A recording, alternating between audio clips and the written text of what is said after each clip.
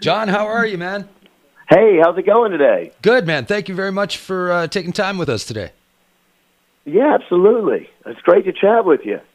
John Cooper from Skillet, of course, taking over the brand new Pub Station Ballroom coming up in just a couple of weeks. And it's been a long time since you've been back here, man. It's about time, right? I was trying to think back, because me and you have met, but it was probably when you were with Papa Roach and My Darkest Days. Crazy. I was just saying to my wife today, because we're playing a venue today, I said, yeah, we played you on that Papa Roach tour. It was like 500 years ago. It's about time that we're coming. You know, we haven't done a headline tour on the West Coast in like 5 or 6 years. That's kind of what I was thinking. You guys have been touring the world like crazy, though. Yeah, we really have, you know, and that was all good, and I liked it. It was great, but I kept, every time I would be in, like, seriously, Czech Republic or something, I would be calling my manager. I'd say, hey, we need to do a tour like this in the U.S. This is going really good, and we haven't done it in years. And it's finally worked out. I can't wait to come see the fans. And there's so much action on social media, people that are, you know, they're like, finally you're coming, you know, over here. And I'm thrilled, man. That's what we were thinking, too. Finally, Skillet's coming in. It's a brand new venue, which is going to be just sick.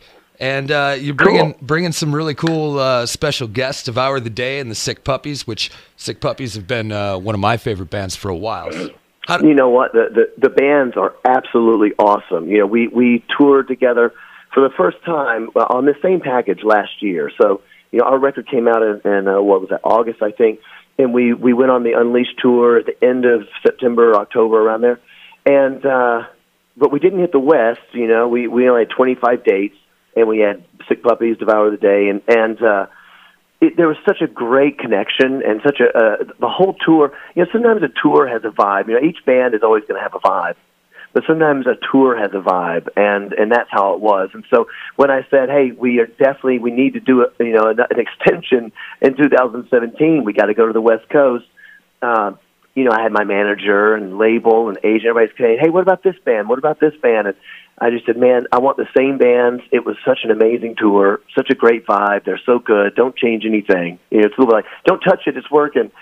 Right.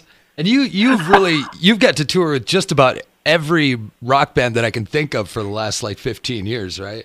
We tour with a lot of bands, yeah.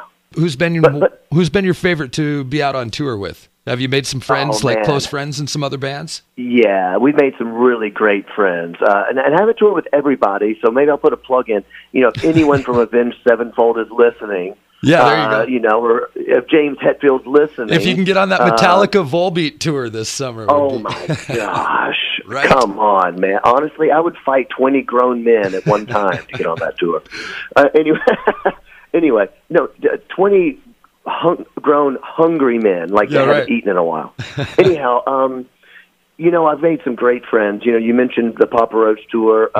They're such great people. Me and Jacoby hit it off. You know, we're kind of cut from the same cloth, I guess, in a lot of ways. But he's just a real inspiration to me as a front man and a person. He's just really cool. I don't know how to explain it. He is just a great guy. Really, really cool. Yeah, guy. And I think probably like, in my opinion, probably like the greatest front man in rock and roll today, in my opinion still. I just think he's really good.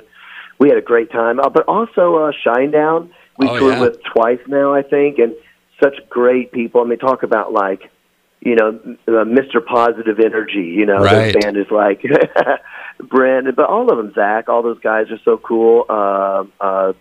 Corey Taylor, we toured with Stone Sour. Oh, yeah. And got to be good friends with Corey. He's just awesome. So those are some of my favorite people we toured with. You know, it's crazy that I think, what are you guys celebrating, your 20 years this year, or 21 maybe? Woo! The band's old enough to drink. Yeah, that's right. That's right. Yeah, let's see. Last year was actually our 20th anniversary for Skillet. Yeah, it's just bananas. I can't believe it. Yeah, because I'm not old enough. I'm only like 28. Yeah, right. Yeah. So you started the band when you were like 8, sure. But when you guys were coming out, you know, everybody on the charts was Bush and Stone Temple Pilots, and that's got to be just crazy to think back. It really is. You know, it's funny because you know, Skillet has been it's a really unique band because most bands that have been around for 20 years, the reason they're around is because when they came out, they just blew up, like, Alice in Chains or something like that. Right. And Skillet is really the opposite. I mean, Skillet didn't have a radio hit for literally 12 years, first 12 years. So I would have liked to have had a radio hit, but we didn't. And what it meant was that our career was kind of this like underground army type thing. And it kept, accelerating. And then finally, when we had that radio hit, it was kind of like, already I used to tell people, Skillet's, in fact, I still say, Skillet is the biggest selling band you've never heard of. And you guys really worked for it hard, I mean, you worked hard. We did, but was really lucky because we've just had like those fans that have been with us from the beginning, people that have 6, 7, 8 Skillet records, and that's very unusual. So our fans are loyal, and we always try to treat them really good because they keep us in business. Well, I wanted to talk a little bit about the Unleashed record because I remember a Rolling Stone article with Angus Young from AC/DC. They said something about you've been accused of making the same album 13 times, and he said that's bullshit. We made the same album 14 times. Skillet is just the opposite of that, man. You got 9 albums, and none of them are the same album. I mean, you almost can't tell between some of them that it's even the same band. That's hilarious. Yeah, I've never heard that quote, but Isn't that a great quote? That is, second coolest rock quote I've ever heard. That's just behind, which I'm sure you heard, was when Jason Newsted from Metallica. We sold out. Yeah, I knew you'd know it. Yep. They say you're a sellout. You're right. So we sell out every night, every show, every seat. Show. Oh my gosh! What's really great is who's going to have the nerve to chastise AC/DC? They created a sound, so they should keep it. In fact, I've always told people, hey, one of the reasons Skillet is always trying new things and doesn't want to make the same record is because we're not Metallica. We didn't start something that no one else has ever done. And I think when you do that, you need to kind of keep a little bit more to that sound. Skillet is more about the lyrics, and it's more about my voice. And sometimes people be like, I recognize that singer, but I don't know who it is. So what kind of keeps us going? The identity of Skillet is more to do with the lyrics. And like, I've heard a lot of reviewers say about our records, it has that Skillet feeling. That's what they say. Right, yeah, even that's what it is. The sound is changing a little bit. And I like that because it keeps you getting new fans, and it keeps you maybe surprising people and trying something that they didn't think you'd ever try, Right. And I personally really like that. Well, and that's kind of how the band came about, and the name of the band, right? I mean, you called it Skillet because you were all just kind of throwing something into the... That's exactly right. It's funny because it's very in keeping with who we are. That Skillet is, I don't think we ever necessarily did something completely brand new by any means, but I think what sounds unique about Skillet is that we are a bit of a melting pot of different eras of music. There's a lot of like 70s, what I would call arena rock, even that kind of classical stuff like Fleetwood Mac and Meatloaf and Queen. You can hear a lot of that drama in our music.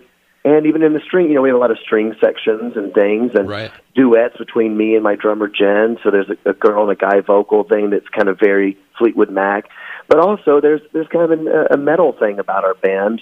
But at the same time, we also play with what I would consider to be very kind of modern music. And that would be more in keeping with like what Linkin Park was doing and Evanescence when they first came out. So, yeah, I think it's kind of a melting pot, and I like that. It keeps it fun. I'd been thinking about the band. It's funny you brought up Fleetwood Mac. That never even crossed my mind because kind of my final question was going to be about having girls in the band. I know Sick Puppies do too, but is it different being on the road like that? Do you have to wait for the women to get out of the makeup and everything? Are you guys constantly waiting on the girls? Not really. I mean, there definitely is a different standard there. You have to be kind of aware that, they don't want to live like dudes do. And, I just woke up and roll up the bus to go get a coffee. they're like, hey, we got to look a certain way here. Everybody's going to be posting this on social media. So there are some different things like that. But, the funny thing about us having girls in the band is it's really funny. When we were the first hard rock band to have a girl in the band that I was aware of. I'm not saying it had never been done. Right. I'm saying it very, very few times. And it was funny because it was a real point of that people that a lot of the industry didn't like. If they were like, oh, this is not really real rock. They got chicks in the band, and then finally something changed, and then it was like, oh man, they got chicks in the band. Right. It was kind of like, a hit song can kind of change the vibe, and all of a sudden it was like the really cool selling point of the band, and I always thought it was cool because when you come see a Skillet show, like you'll see right off the bat, like the girls in our band are just wicked, and just I tell my wife Court who plays guitar, I say she's the second best performing guitar player in the world on stage, and second only to Angus Young, and nobody can beat Angus, so don't even try. Corey does shred, and if anybody's never seen Jen on the drum set just beating the crap out of that thing, then they wouldn't even know what to think. It's pretty cool. Well, March 2nd, 7:30, Pub Station Ballroom with the Sick Puppies and Devour the Day. We're really looking forward to it, John. Thank you very much for taking time with me today. Hey, it was great to chat with you. I'll see you soon. See you in a couple weeks, man. Take care. You got it.